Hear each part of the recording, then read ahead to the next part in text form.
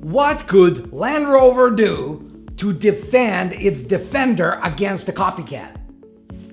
My name is Andrei Minkoff. I'm the founder of Trademark Factory, and in this video, I'll share my thoughts about yet another trademark screw-up. This time around, it's INEOS announcing an off-roader that looks suspiciously similar to Land Rover's Defender. Did Land Rover just majorly screw up? Keep watching and find out all about it.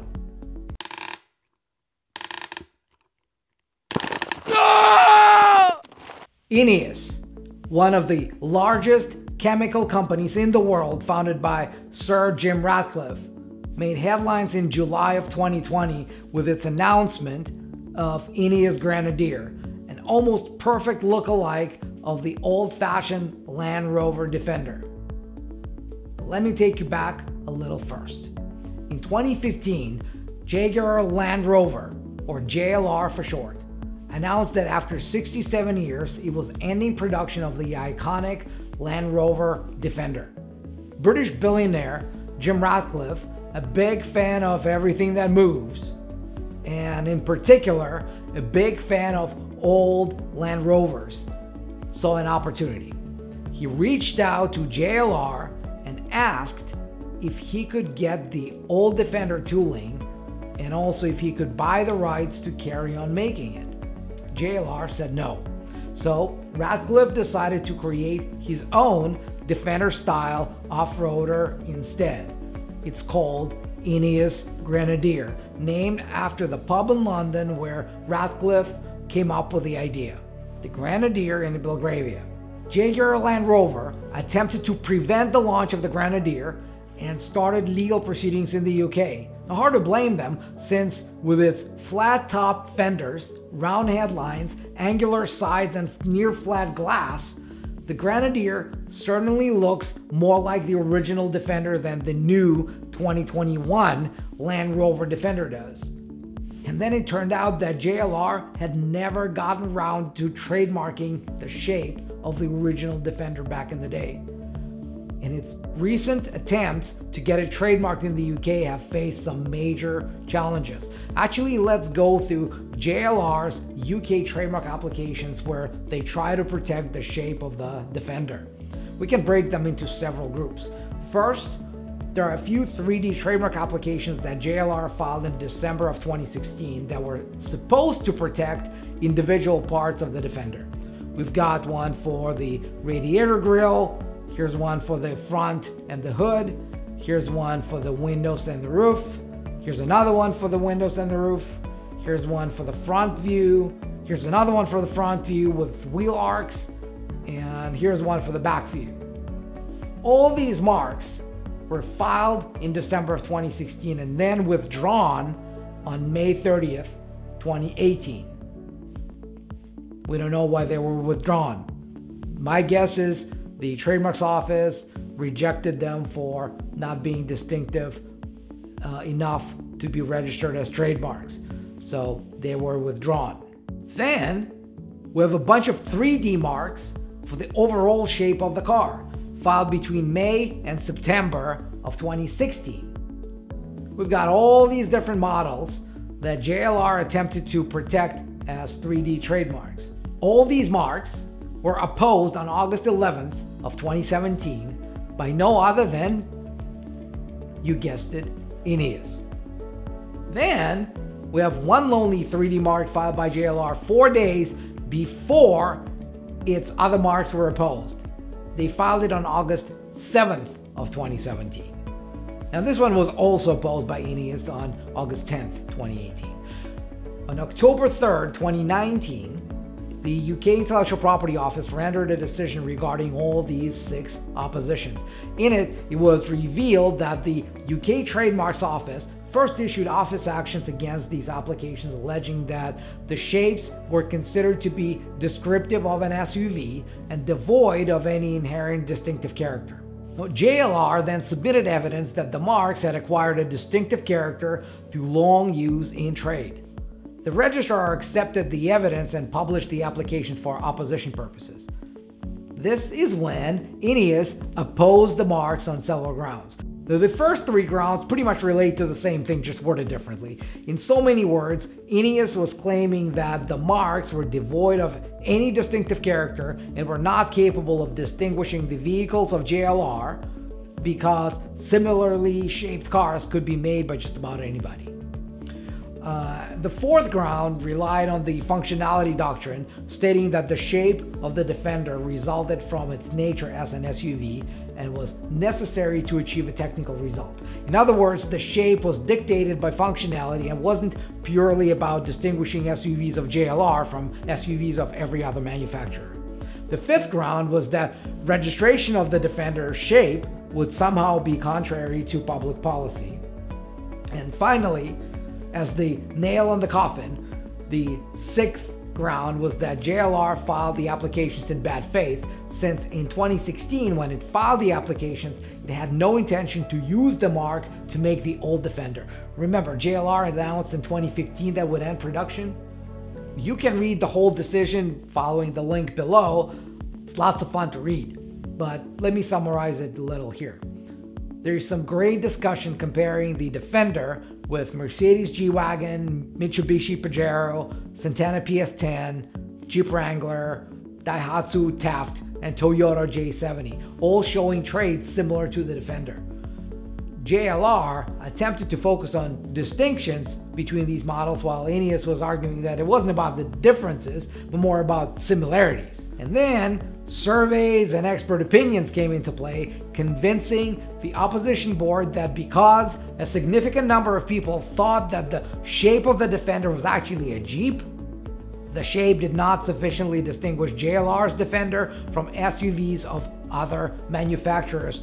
So therefore, the first three grounds of the opposition succeeded. The opposition board agreed that the boxy shape of the Defender was not necessary to achieve a technical result, and if anything, it went against today's automotive design standards because, among other things, such shapes are likely to be inefficient in terms of fuel consumption. Therefore, INEOS's functionality doctrine argument failed. The public policy argument was quickly rejected as well, because while the dispute was important to the parties, there was barely any threat to a fundamental interest of society if the marks were registered. The bad faith, no intention to use the mark argument was also rejected because JLR was able to prove that while they were no longer planning to manufacture old-shaped Defenders en masse, they did have plans for limited edition runs, as well as they were planning to continue selling and servicing their already manufactured cars. So the last three grounds of opposition were turned down, but the first three succeeded. As a result, all JLR's applications were refused. JLR later attempted to appeal the decision in the UK courts, but that challenge failed in August of 2020. The court confirmed that the shapes that JLR sought to get protected were not distinctive enough when compared to shapes of other SUVs. Which brings me to the fourth and last group of trademarks that JLR filed in June of 2020. Now, they're trying to trademark the shape of the new 2021 Defender. And these applications are still under examination at the time I'm shooting this video, so we don't know if the UK Trademarks Office will approve them, and if yes, whether INEOS would oppose those as well. It's probably likely that the UK Trademarks Office will reject them, and if they approve them, then INEOS would oppose. Pretty logical assumption to me, but we'll see. Having said that, it's interesting to note that JLR does own the registered trademark to the shape of the old Defender in the US. JLR filed it in December of 2016, and INEOS never opposed it, so it became registered in May of 2018. Moreover, JLR filed another application in the US in December of 2017, and it was also registered unopposed in July of 2019. Now, this raises a few interesting points. Now, first of all, did INEOS lawyers overlook JLR's trademark applications in the US? The answer to that is probably no, they didn't. INEOS did request an extension of time to oppose the first mark back in November of 2017 and the second mark back in February of 2019. But they never initiated formal opposition proceedings against either mark. JLR sold almost 95,000 Land Rovers in the US in 2019. By comparison, there were 76,000 Land Rovers sold in the UK. I mean, isn't INEOS planning to bring the Grenadier to the US as well? It's hard to see why INEOS would make it easier for JLR to thwart INEOS's marketing efforts by allowing JLR's trademarks to be registered, giving JLR the presumption of ownership and validity of their 3D marks in the US that they could use against INEOS. The only logical explanation I can find is that INEOS and JLR made a pact pursuant to which INEOS will not oppose or attempt to invalidate JLR's trademarks in exchange for a license from JLR that will allow INEOS to safely bring the Grenadier to the US. But why would JLR agree to this 2 years before they were handed a final refusal of their 3D marks in the UK? It's really a weird situation because it's equally hard to imagine that INEOS would forget, not once but twice, to initiate formal opposition proceedings after the extension of time to oppose that were granted expired. Assuming there is no secret arrangement between the two companies, the next question is, would JLR sue INEOS for trademark infringement if INEOS decides to bring the Grenadier to the US? And if the answer to that question is yes, then of course the final question is, how would the litigation go? Would JLR be able to prevent INEOS from selling Grenadiers in the US and get a massive monetary compensation? Or would INEOS be able to invalidate JLR's trademarks essentially on the same grounds that they were able to successfully oppose JLR's trademarks in the UK? If the case goes to court in the US, it will be very interesting to see whether registration of a three-dimensional configuration of an automobile as a trademark can prevent other manufacturers from building similar cars. And of course, the next question would be, how similar would such other cars need to be for the trademark to be able to prevent them from being sold in the US? It would be captivating to watch.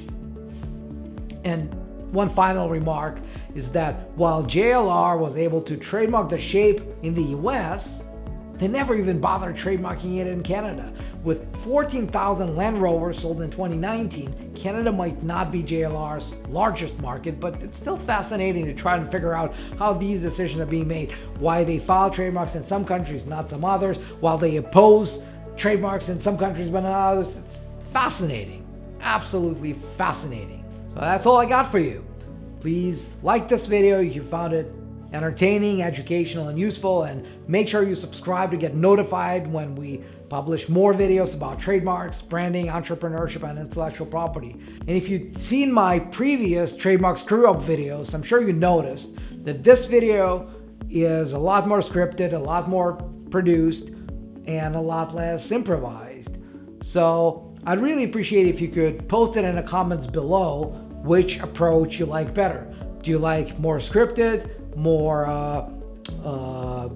third-party footage, more produced and less improvised, or would you prefer, what we used to do before when I would just read an article and provide my comments as I read the article?